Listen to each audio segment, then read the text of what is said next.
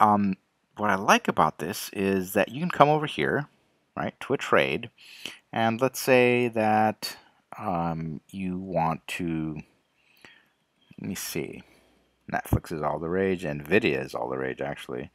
Let me do something like Nvidia. Let me look at it. Of course, we are on a Saturday, so there is no market movement right now. And okay, let's actually, I think I would have to go to, sorry, to charts or tools. I guess it doesn't matter really, right? I don't use it for trading. Sorry, kind of fumbling through here. Okay, so let's go ahead and let's say that we want to buy Nvidia shares, right? Let's forget about options for now. And, I could go down here and bring up the order ticket thing, or the order entry thing. But I could also just like come over here, right? And basically just buy it from here by clicking buy or sell, right? Sorry, by clicking the price, or actually, I don't know if I could pretty much click anywhere. Yeah, well, except there, right? Yeah, you can pretty much click anywhere. You can do it on the chart, etc. I think you can also do it by, there's some side menus down here that are really cool. I think they pop up with the, yeah, this is market. But here it is. Here, these big button ones. No, that's not it. The dashboard, possibly. There we go. All right, so you can be like looking at, look here, we were looking at Nvidia, not Apple, although Apple's pretty nice too. Right, so there's the 5-day, 5-minute on Nvidia. This is when they reported earnings and it just like skyrocketed and then lost like half of the, value that it rocketed that one day. Anyway, so you can buy or sell from here. But we were back here, right? So we were trading and we said, okay, I want to buy this. Okay, now this is really cool because you can buy, all right, you can buy with an OCO bracket. So what that means is that if you don't have time to be glued to your screen, you can go ahead and say, okay, I want to buy, and that's the green line. You're buying 100 shares of, in this case, are we on? Yeah, we're on NVIDIA. Okay. Only if it hits 390 spot 36. All right, that's perfect. So that means that whenever this thing breaks through 390, or what breaks over, or two, sorry. So when this thing reaches 390.36, this is going to go ahead and hit the buy order or the buy button for you, and it's going to get you 100 shares. Okay, so you're in, but it's also going to do something else for you. It's going to create this OCO bracket. OCO stands for order cancels the other. Well, sorry, it stands for one cancels the other, right? One order cancels the other order. Okay, so basically you're in for the trade, and then either this one or this one is going to get you out of the trade. Okay, and what is that? Well, that's very simple. If it reaches 391.36, then you're out at market. At whatever 391.36, whenever it hits 391.36, then it'll hit a market order for that price. Of course, you know that a market order doesn't get you out at exactly that price.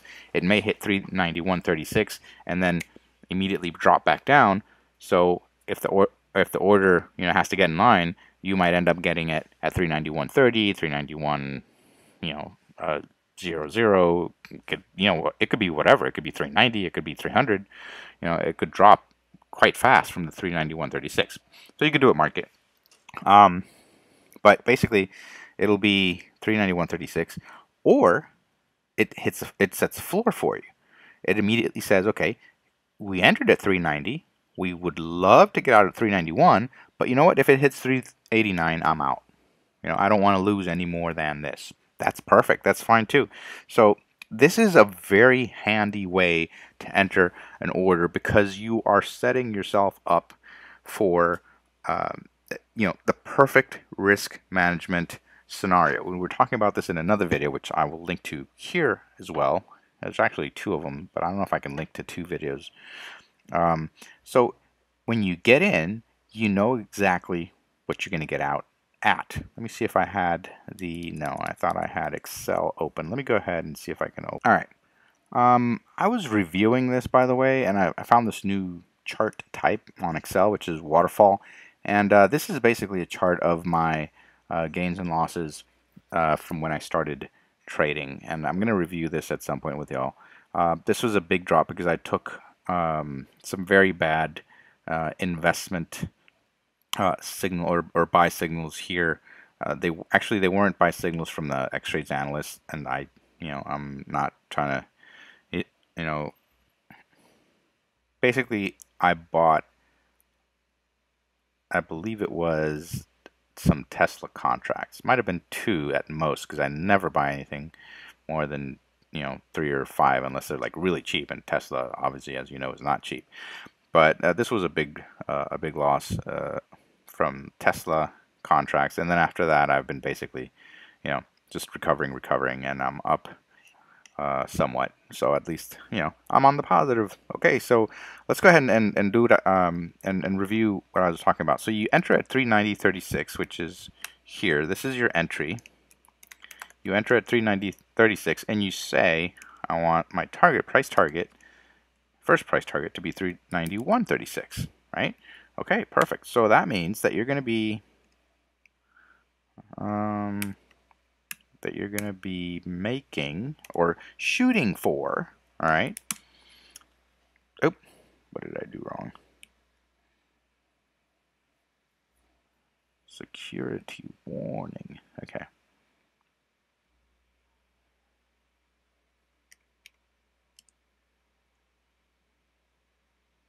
Okay.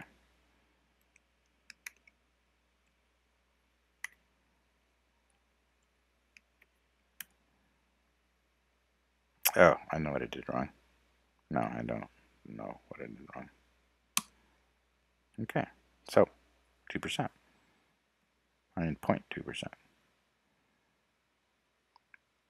Okay, so if I decide to go in and at 390.36 and exit at 391.36, we're talking about a 0.3% gain, right? And if we exit, right, so my stop loss, we'll go back over here, we said was 389.36. Okay, then that means that we're willing to lose. Sorry.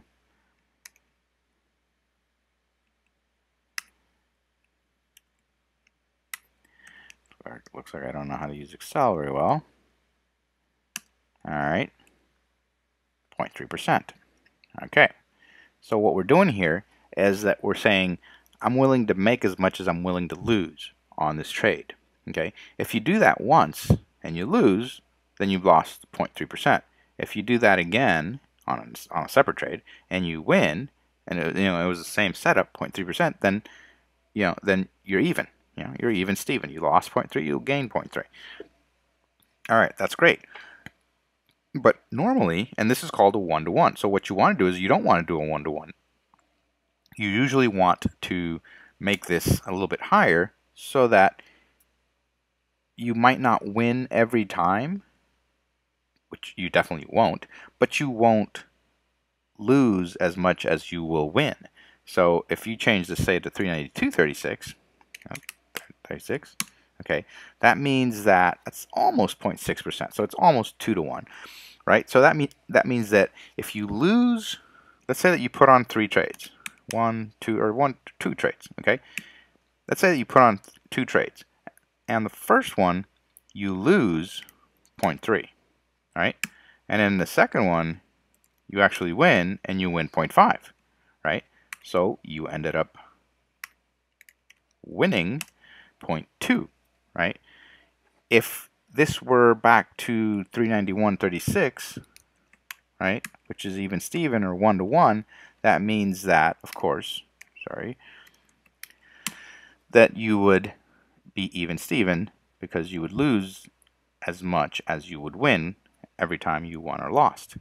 What you definitely don't want to do is you don't want to say, oh, I'm going to go ahead and I'm really worried, so I'm only going to go to 391.36, but I don't want to get out, so I'm going to go 388.36. 388.36 is going to be obviously 0.5.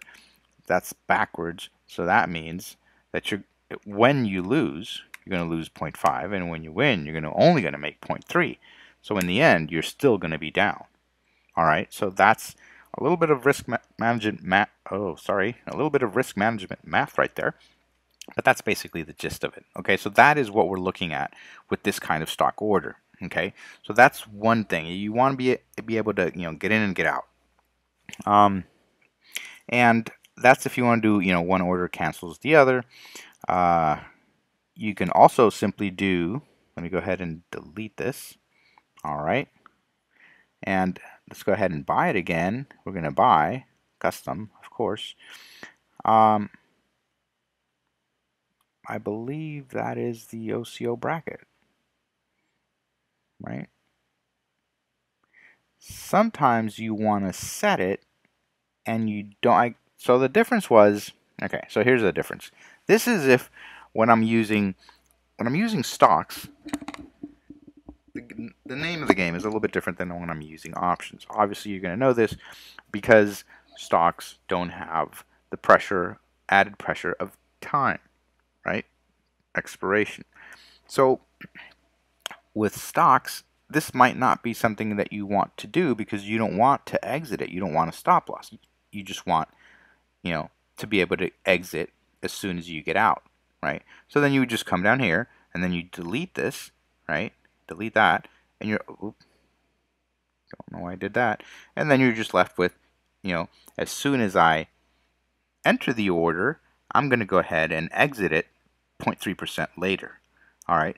And this is awesome because this means that you enter it and you can do really small percentage gains on this thing. You could, do, well, 0.3% is kind of ridiculous, but you could do like a 5% gain. You could go ahead and say, okay, so I'm going to go up to 394 or something like that, which actually I should have calculated it over here. Let's say 394.36, right? All right, so that's like a 1% gain. All right, that's fine. That's 1%. 1% is better than nothing. You could get out at 1%. And if you just like automate this and have this, go in and out, and do that 10 times during a day, then, you've got some nice money there. All right, so the whole point of going through this feature is that for those of you, this will work out if you don't have the time to be glued to the screen once a buy signal has been alerted to and you decided that you wanted to enter it, then this is perfect. And it'll work whether you use it with the OCO or with just the conditional, just the second conditional. You get in and then you get out on the condition that it reaches, whatever that limit, because, sometimes you want to do that, when it's a long-term stock, you might not want to get out of it so quickly because you know that eventually something like Nvidia is just going to keep ramping up, it's just going to keep going. It might hit, it might hit a new bottom right now, but, a month or two down the line, it's going to be skyrocketing like AMD did. Actually, I wanted to look at the AMD chart because that was just amazing, but I'll do that later. Okay, so this is a really neat feature on ThinkorSwim, and you can do this on the mobile too. I'm going to throw an image right here of how you do that. It's a little bit weirder, I guess, on the phone, but it works.